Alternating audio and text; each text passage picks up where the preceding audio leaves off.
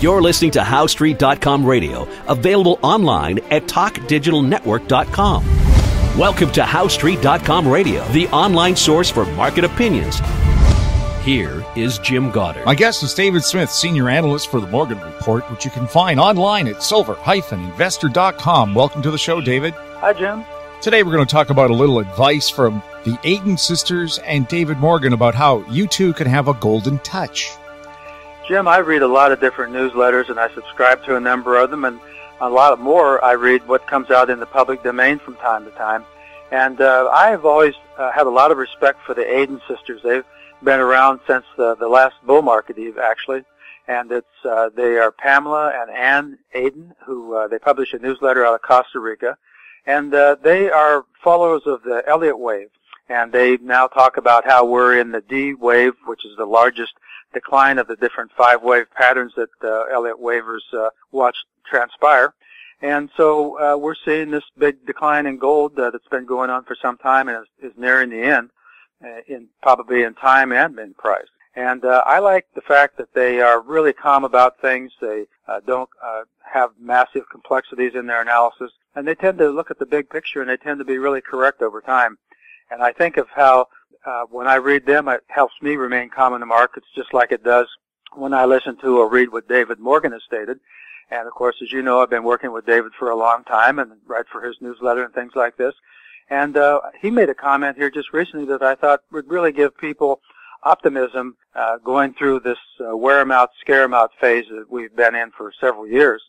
And he said, I truly believe that when things unravel further, that the rush to silver and gold is going to be so spectacular that their value will exceed what their historic value has been by a great margin, in fact.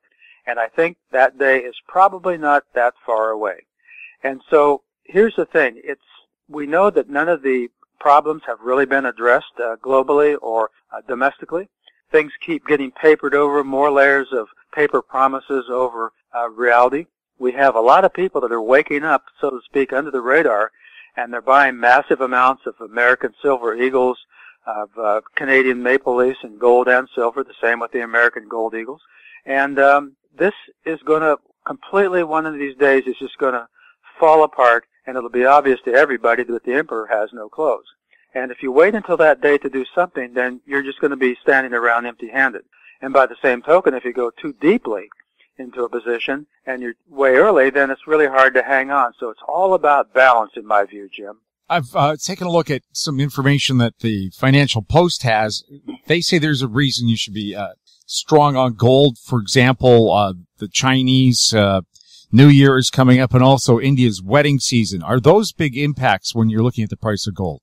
I think they really are, and that's the thing that I've been saying the last 6 months or so, is that we have all these problems still with us that haven't been solved, but we also have an additional motivator in terms of people holding gold and silver, and that is the rising income abilities in the Far East for people to purchase these things, not just as crisis hedges, but also for gifts and for adding to their wealth in terms of a physical monetary reality rather than the paper, relying totally on paper, which historically has always gone the way of zero eventually, and that's where all paper currencies have declined to. So I think what you just mentioned is just more supportive evidence that accumulation continues, and at some point the physical offtake is going to break the back of the paper overlays that we've seen with these different derivatives and whatnot, and I think it could really happen with a very large bang.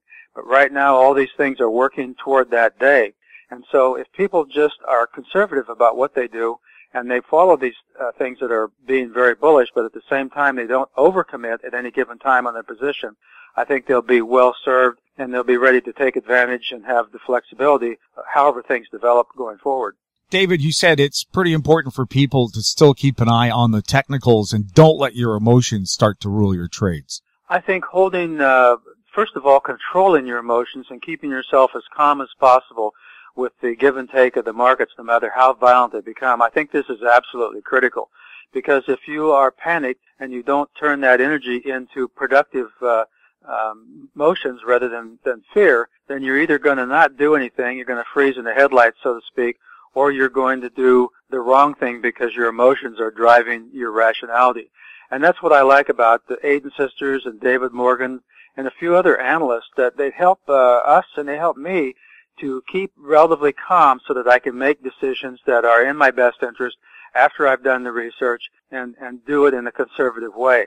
And so I think if people, first of all, they have to control their emotions, and then they have to go against their emotions in declines like we're seeing now, because the tendency is to not want to do anything.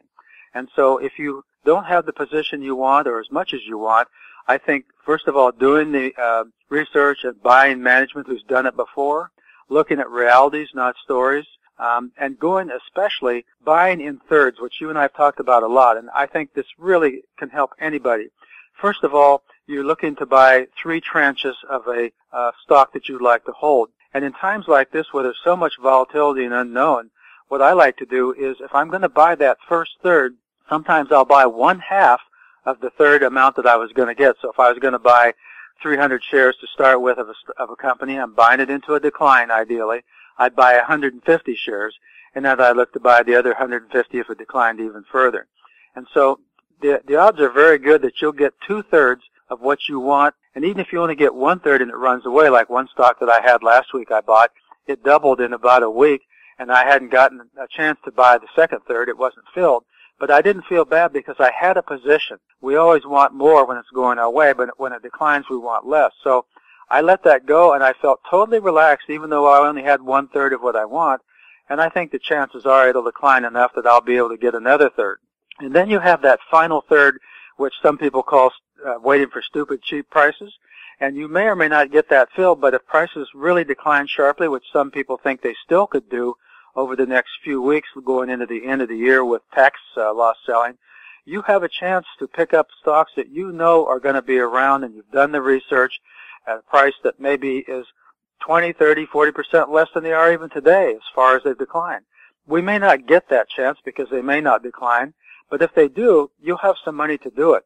And here's another thing, Jim, and I've never voiced this before, but I think it's important to consider. Let's say you never get a chance to deploy that last 1/3, and the market takes off, and at some point it really proves to everybody that we are in a new sustained uptrend with higher highs, higher lows, the 50-day crossing over the 200 moving day average and all of that, and you still got this money that you never got a chance to deploy at stupid cheap prices.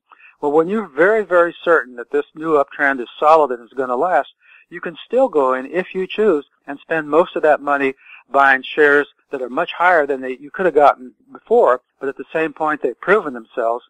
And even if a stock has doubled or tripled from where we are today, many of these quality stocks would have to go up 7 or 8 times to get back to where they were 4 years ago. So you've still got a lot of profit potential ahead of you behaving in that manner. David, thanks a lot for chatting with us. You bet, Jim. It's been great. Take care. My guest has been David Smith, Senior Analyst for the Morgan Report, which you can find online at silver-investor.com.